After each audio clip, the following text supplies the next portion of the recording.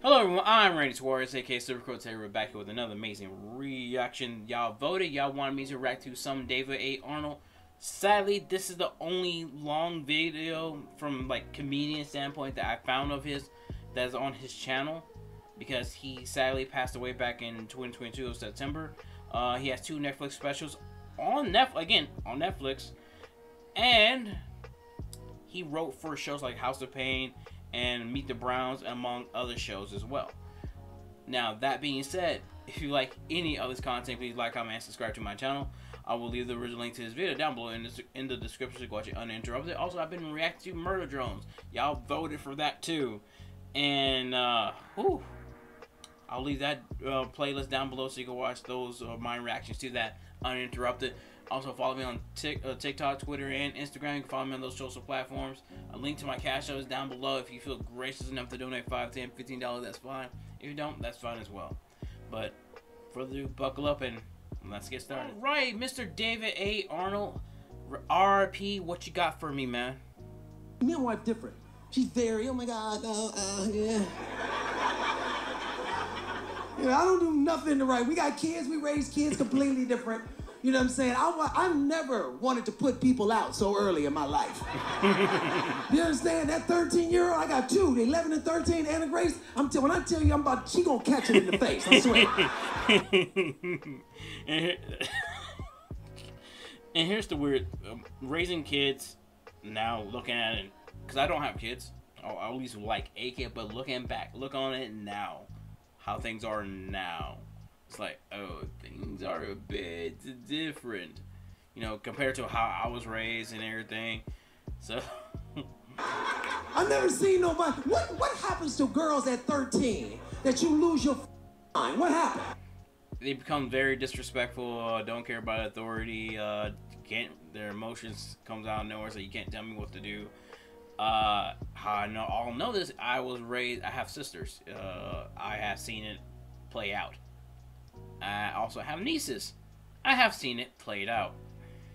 So yeah, that was it's a weird thing to see, but at the same time, like oh, guys go through adolescence too. Yeah, but man, I don't know what what just snaps with some of the ladies when they're teenagers, but it's like, you don't tell me what to do, slam. Like when I put her to bed one day, she was a regular 12-year-old little girl. Right? I said, good night, Anna Grace. Good night, Daddy. She went to bed. She came downstairs at 13 with maximum volume. I have to adjust the audio. Attitude. All hers is like, I said, I'm stressed out. What's going on in 7th grade that's got you worn out? Everything in here is free. Why so nervous? I went to my wife. I said, what's wrong with these kids? My wife looked at me and went, I said, oh, you're all crazy. Okay. All of them. Ashlyn, my 11-year-old, Ashlyn is the most honest kid I'll ever meet. Because Ashlyn tell the truth about everything. It makes me uncomfortable. To be honest with you, I mean, I was a liar coming up as a kid. I lied. All my sentences started with, I didn't do it. All my sentences. Ashlyn, The weird part, the weirdness of this is, my stepmother didn't like the words, I don't know. Because, as a kid, of course, we get into a lot of mischief and everything, but you clearly don't know what's going to happen. So, she did not like the answer of I don't know. When something happened, either I was there or I wasn't there.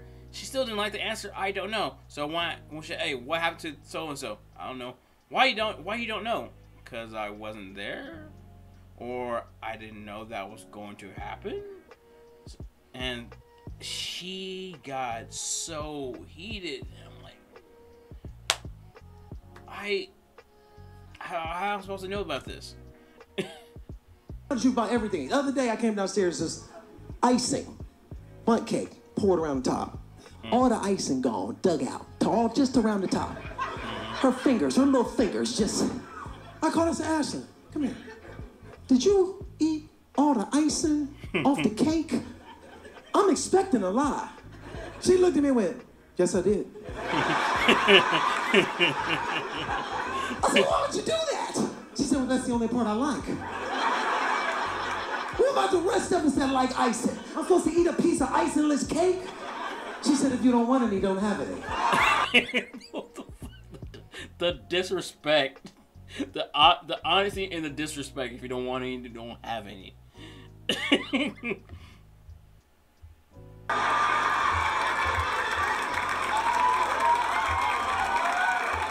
she walked away. I said, God damn, what? My wife came downstairs 5 minutes later, saw the cake, looked at me, and went, who ate all the icing off the cake? I said, Ashley. She said, so I'm supposed to eat a piece of icingless cake? I said, if you don't want any, don't have it. She cut a piece of icingless cake. We both sat our ass down and ate icingless cake. My biggest fear is being sent to the nursing home. You understand? Let me tell you something. All y'all who got kids and you be whooping them and talking crazy to them, these is the people that decide when and if your ass go to the nursing home. You understand? You ain't gonna always be out here drinking and chasing ass and doing what you do. One day somebody gotta make a decision whether to roll you in front of a window and leave you for 8 hours. I'm not going to the nursing home.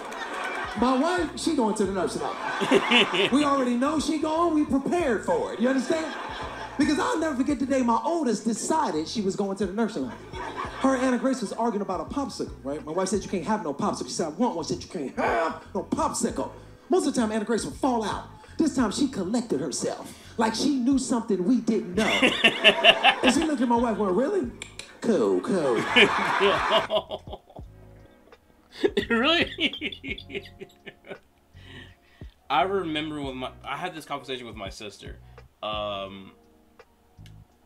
Let's say her and my stepmother, her mother, got into a confrontation and got to a point that she was about to swing hands.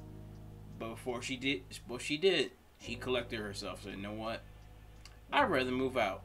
Because if I have to put my hands on my mom, it still won't be worth it. I'd rather move out. And on that day, the next day, she moved out. You know? It's one of those things that if it comes to that point of to throwing hands with your parent, just leave. Just leave. Call someone that is willing to take you in and leave. I said, God damn. I said, did you see what just happened? She said, what? I said, you going to the goddamn nursing home. She said, you out your mind. I said, I'm telling you right now, when the men in white come to drag you out of here 50 years from now, you're like, oh, David, help. I'm like, no, woman, she gave the popsicle in 2018. I got the popsicle. Here you go, Anna Grace. You remember who gave you the popsicle. These kids. Oh, man. Again, you can watch all of this on Netflix, his 2 comedy specials. The dude is funny. And it sucks that he passed away. He passed away on natural causes based on what I read and everything. And it was to learn that he passed, you know, back in 2022. To learn that, I learned the day after he passed that I'm like, oh. And I was talking to my friend, my roommate's mom about it, because she and her, like I said in the beginning, went to go see him the months prior, you know. But I kind of wish I did, you know, saw him at the comedy, at the Houston Improv. I wish I did. So, I digress. But if you like any of this content, please like, comment, and subscribe to my channel. I will leave the original link to this video down below in the description to go out uninterrupted. And, oh man, also link to my Twitter, Instagram, and TikTok. You can follow me on those social platforms. Also, link to my Cash App. If you feel gracious enough to donate $5, $10, $15, that's fine. If you don't, that's fine as well. And let me know in the comments of what comedian should I react to next. One requested Sarah Silverman, so I might, you know, checking her out when I get a chance. But yeah, till next time, please take care of yourself. Stay hydrated, stay safe, stay warm. Peace out. Little questions is everything they know about you. No way.